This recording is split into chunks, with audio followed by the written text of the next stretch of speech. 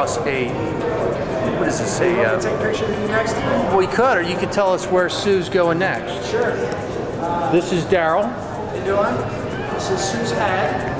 And both versions of Sue right now. One is in Dubai, going to New Zealand. Sue's in Dubai. Everything's going to Dubai. Going to Dubai. Yeah. You know, they have to have the biggest and the best of everything. So I bet you they would buy the real thing if they could. they probably would. And it's not for sale. Not for sale. Well, You guys would go out of business if you sold Sue stuff.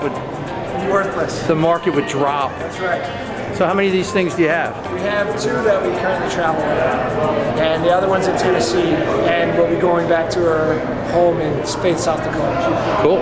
So it should be a big welcoming home there. Yeah, but how many people in South Dakota? Like 10? Yeah. Little big Well, creature you know, there? that's where she was found. So I think a lot of people show up to celebrate her discovery again.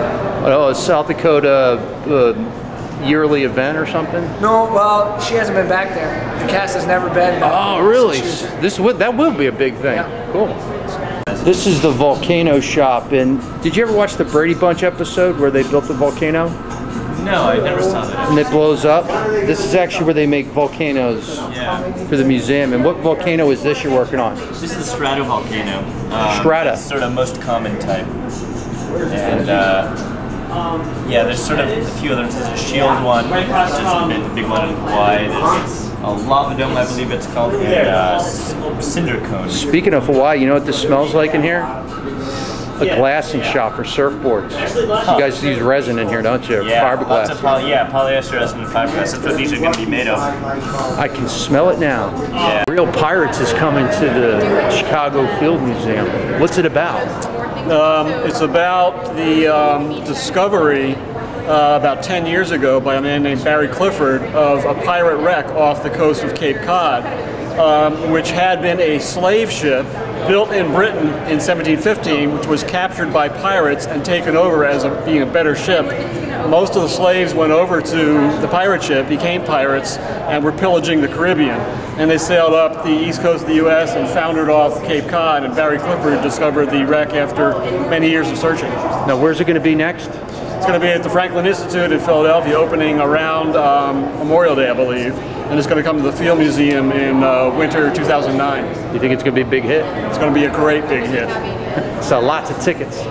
We'll sell lots of tickets to Pirates, yeah. Now, what's on? What do they find on it? What kind of artifacts? About 11 cannon barrels, perfectly preserved, weapons, edged weapons like swords and daggers, clothing, lots of gold, lots of silver, Spanish silver, ceramics, surgical instruments, personal objects, just the whole spectrum of things you'd find on a pirate ship. Who owns it?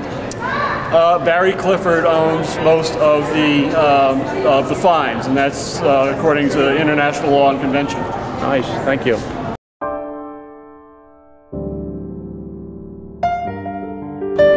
This is Dan's office. He collects shells.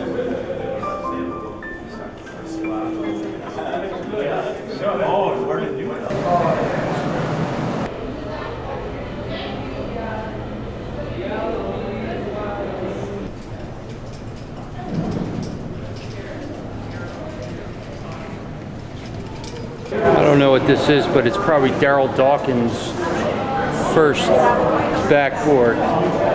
Whose backboard is that? It's actually from the town of Greensville, Kansas. And an F5 tornado went through there in May of 2007 and ripped this backboard from a school parking lot and threw it about 300 feet away. So not so good. All right, so there you have it. You know, couldn't catch possibly everything that the Field Museum has to offer. It was interesting to find out that McDonald's spent $8 million on Sue the dinosaur, the Tyrannosaurus Rex, as you saw from North Dakota, back in 2000. Before that, they got to put McDonald's downstairs. They've made their money back on that quite a bit, I would imagine. So just one of the very cool things to see here in Chicago. Anyway, that's it. That's all I got. We'll go somewhere next week.